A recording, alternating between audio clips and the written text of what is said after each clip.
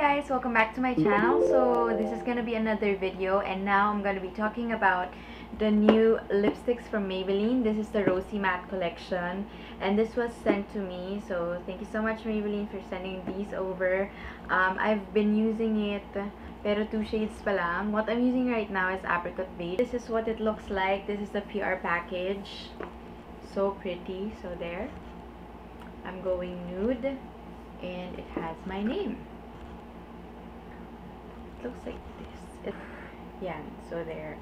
As what I've said earlier, I used two already. The natural beige and this one, the apricot beige. So here, you're gonna be tearing this apart. Hindi ko pa ito nagagawa kasi alam kong fail. Wait, try natin. So yan, may color, tapos yung loob wala. Hindi ako magaling sa ganito, but talaga. So, sinira kasi nga, gusto ko makita sa video. First time na nakita ko siya sa Watsons, I really swatch everything. And my first love was Natural Beige, yung 1, at saka yung 3, which is Rosy Peach. Pero, pag swatch nyo siya, iba pala siya pag in-apply sa lips. Yung Natural Beige, yung tinry ko siya, nagmukha akong patay. Pero totoo, hindi siya ganun kaganda sa akin. And I'm surprised na yung Apricot Beige, isa sa mga hindi ko gusto na shades. Kasi mukha siyang orange sa pag-swatch mo, pero ito, hindi siya orange.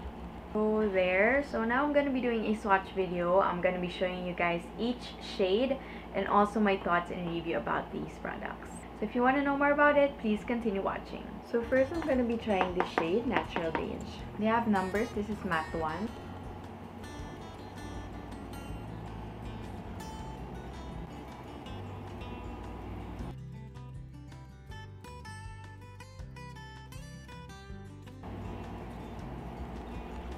So, this is the shade Natural Beige, matte 1 on my lips. As you can see, it really washes out. For me hindi kasi ako mahilig sa ganitong shade. I love how it glides on easily on the lips. This is perfect if you have a smoky eye look. But for everyday, I'm not sure if I can pull this off. But if you're really into nudes, this is nice. And it's really creamy. Okay, so next shade is Soft Pink. This is in matte 5. I haven't opened this yet. So this is how the original packaging looks like. It has Rosy Matte.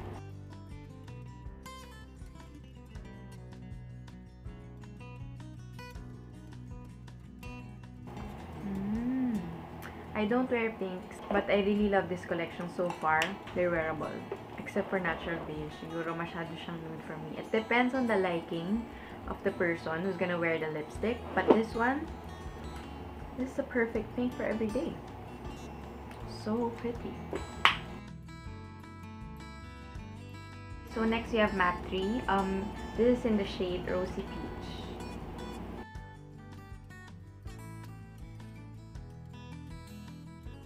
I think this is just like the same as the other one, yung soft pink, but this has just more pinkish tone into it. This collection makes me want to wear pinks now.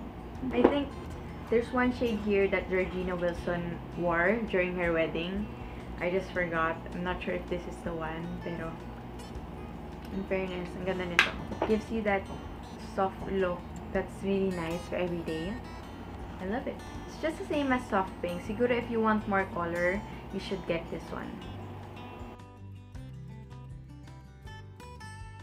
Okay, so second to the last, we have matte 2. This is in salmon pink.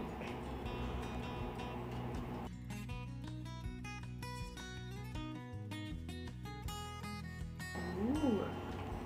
I think I like this better. Or siguro dahil lang sa makeup ko kasi smoky. Medyo smoky eye siya. Pero in fairness, all of the shades are really similar. It just depends on how dark or light you want it. These lippies are perfect for every day, especially if you love pinks or nudish pink. Also very perfect for bridal. Kaya pala ginamit ito ni Georgina sa wedding niya. So we're now down to the last shade. We have Apricot Beige.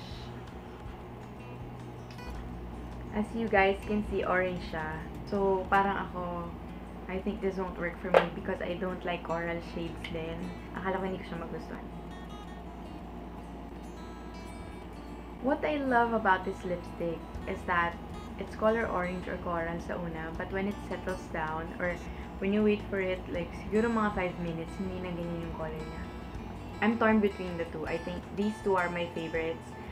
Apricot and salmon pink. I love apricot because it gives you that beige look. That's perfect for every day. I love this shade because I don't have any lipstick in this shade. And, yeah, it's a unique color. Kaninang nakita nyo sa intro video ko, apricot beige yun. So, I think mga 30 minutes na yun.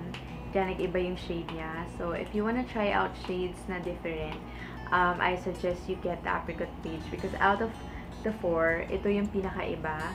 The rest, medyo similar except for natural beige. Yung natural beige kasi ano siya yung pinaka-nude for me ha. Pero nawa-wash out kasi yung shade niya. I mean, nawa-wash out yung itsura sa akin. So, medyo hindi ko siya bet. But this one, I really like it. Okay, so I'm done swatching 5 lipsticks. So my overall thoughts is that I really like these lipsticks. It's really worth it because it retails only for $299. So you get a tube, not sure ilang grams to, but it's this long. The usual lipstick. So yan. This can last you for 2-3 months siguro, depends on how you use it. And also the packaging for me is okay na din for the price, though it's just plastic, but I love the fact that it's rosy here. Rosy pink, ano bang tawag dyan? Sobrang gusto ko yung packaging niya. Or siguro kasi favorite ko yung color pink, kaya gusto ko siya. Nung una kasi hindi ko alam na plastic siya, kasi nga may plastic pang nakatakip, so akala ko medyo glass. Honestly, I love everything. Ngayon ko lang na-appreciate yung pinks, kasi hindi nga ako masyadong susuot ng pink na lipstick, but this one, it's really nice. These are really high quality lipsticks. It's very creamy, glides on easily on your lips. It's not drying unlike other matte lipsticks, but for me, it looks matte. Pero yun nga, Maybelline is known for their creamy mattes. I think I like that better kasi dry yung lips ko eh. So if I use a matte lipstick, it tends to look more dry. So ito, hindi talaga. So this is how it looks like again.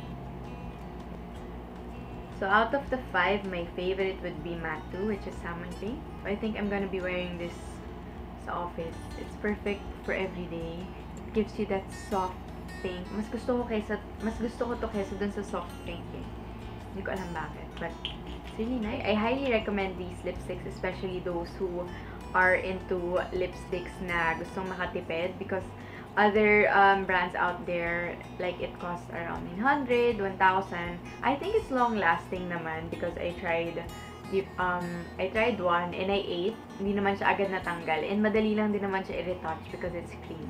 I really like the packaging overall. Good job to Maybelline for launching this collection. It made me appreciate nudish pinks even more. I don't wear this pero I love it.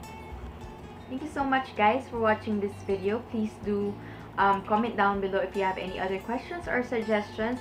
Subscribe to this channel and like this video. Thank you so much guys for watching, and I hope to see you on my next video. Bye!